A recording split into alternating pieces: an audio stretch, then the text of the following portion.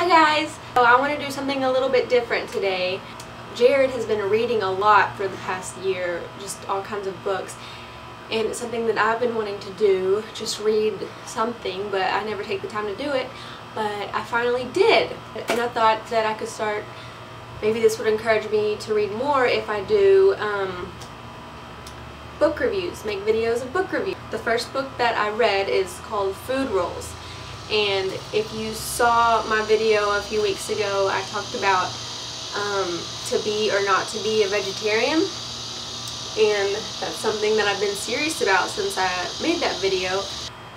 How that got started was I went to a vegan restaurant and picked up one of their pamphlets that they had there about reasons to become a vegetarian, and I just kind of got hooked on it. It's something, the whole treatment of animals thing, it had bothered me since I had seen the movie Food Inc. at the beginning of the year. Since making that vegetarian video, I've actually watched 2 other food documentaries, and I've just kind of been driving myself crazy.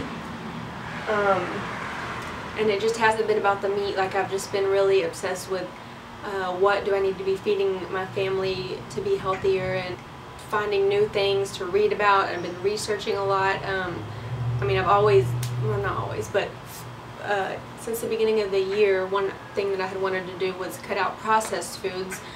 I don't know what made me want to do that, and cut back on sugar, but I never knew why. I just knew, you know, that that's what we should be doing.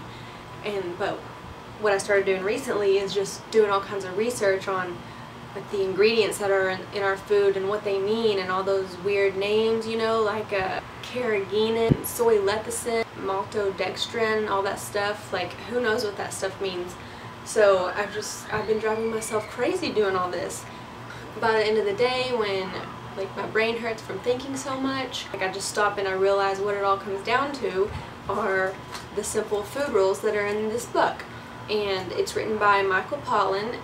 I first heard about him when I watched Food Inc. He was just part of that movie. I don't know if director, I don't know if he helped make it or if he was just in it. But so ever since then I knew about his books and I wanted to read them. So finally we went to the library recently, and this just happened to be the only book of his that they had, so that's why I got it. And I had no idea what it was about, but it turned out to be a very simple book, because it literally is just, it's really short and it's just rules. So they're very short and simple and to the point. I think he made this, or he wrote this book after writing a couple other books, and you know, people still have the question, okay, what am I supposed to eat? Or they just want simple rules like this. So it literally took probably 1 to 2 hours to read, and so I thought I'd just share a few of the rules that he had. Like, one is avoid food products containing ingredients that no ordinary human would keep in the pantry. And that's where he talks about all those big weird words that I had questions about, like cellulose, xanthan gum, ammonium sulfate. They're chemistry stuff meant to extend the shelf life. So, you know, even if we don't know whether or not they're a proven hazard to our health, the point is that they're best just avoided. And one of my favorite ones is, because of all these ingredients and all the questions I have about them, I've also been looking a lot at the ingredients label on all the foods that I buy. You know, some of them, they're a long list of stuff, and so one thing that he says is you should avoid food products that contain more than 5 ingredients, because the more ingredients in a package, the more highly processed it probably is. So that's pretty simple. It's hard because all the good foods have a lot of ingredients, but you know, you just gotta train yourself to stay away. Sorry I keep doing this. I'm sitting outside for maybe a pretty scenery and it's really hot. Okay, and this is one that I've heard for a long time now. Shop the peripheries of the supermarket instead of the middle. Stay out of the middle as much as you can, because the middle is where all the processed foods are. You know, on the outside is where the fruits and vegetables and the dairy and the meats are. Just try to avoid the middle, but of course not all things in the middle of the supermarket are bad. You know, like, that's where the spices are, and the beans, the rice, so you need that stuff. That's put on the outside, but for the most part, shop the peripherals. What else? Oh, here's one of my favorites. Buy your snacks at the farmer's market. Because you'll find yourself snacking on fresh or dried fruit and nuts, which is real food, rather than chips and sweets. Which, if you saw my Sprouts grocery haul the other day, that was before I read this, but that's what I had went to get, was all those nuts and dried fruit, so that we'd have healthier things to snack on. And it's worked out really well. Jojo like runs up to the counter every day whining for some sunflower seeds or peanuts or something. Okay, another one that I think is a good rule that we all know to live by, but it's kind of hard, is it's not food if it arrives through the window of your car. AKA, don't eat so much fast food. Oh, and he has this broken up kind of into sections. So what should I eat? What kind of food should I eat? And how should I eat? And the answers are, what should I eat? Eat food. What kind of food should I eat? Mostly plants. And then how should I eat? Not too much. But, I mean, he goes into more detail on those. And another thing that I like about this guy is he's not vegetarian or vegan.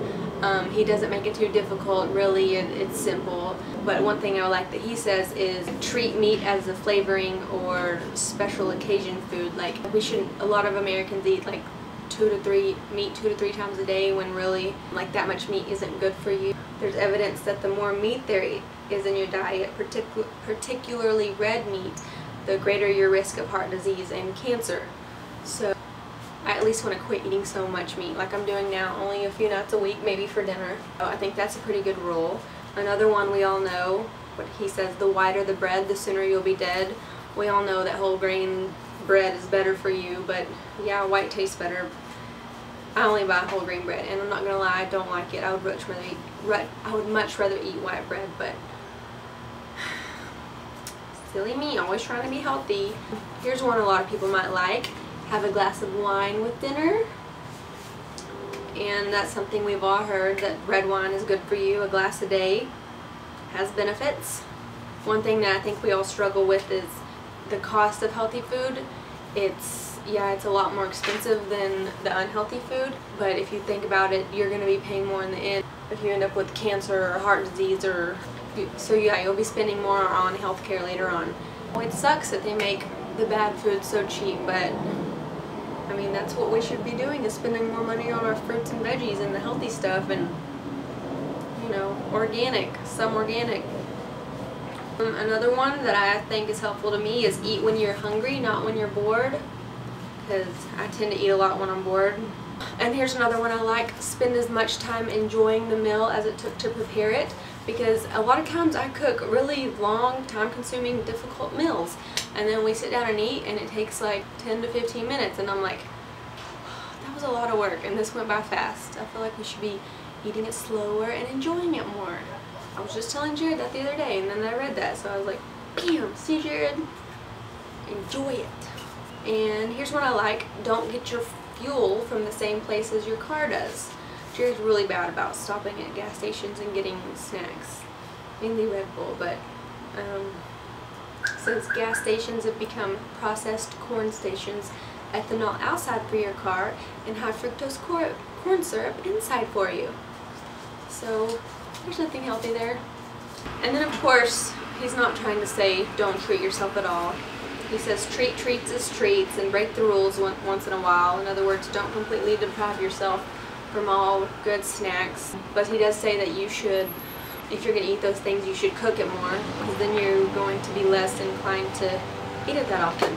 So that's just a few of the rules. There are 64 rules in this book, and I just want to share a couple of them. So it's really good, quick read. I definitely recommend it if you're trying to eat better. And like I said, he's not crazy. He's not telling you to do anything crazy. It's just, I always compare this healthy eating stuff to getting out of debt. Like, the rules of it, they're really simple, but it's just hard to do in today's society, you know? So yeah, if you enjoyed this video, or if you are interested in more videos like this, just leave a comment and let me know, or thumbs up. I finished that book like a week ago, and so the one I'm reading now is The Omnivore's Dilemma, which is also by Michael Pollan. But I mean, that's just for now. That's just the little phase I'm in, is these healthy eating books.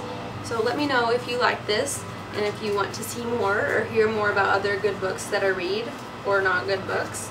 And if you have any other good recommendations for books, let me know. And Jared reads a lot also. So I asked him if he'd be interested in doing this, and he said, yeah, maybe. He reads all kinds of other books. He doesn't read this stuff. I'll show you some of what he's reading right now. And thank you for watching.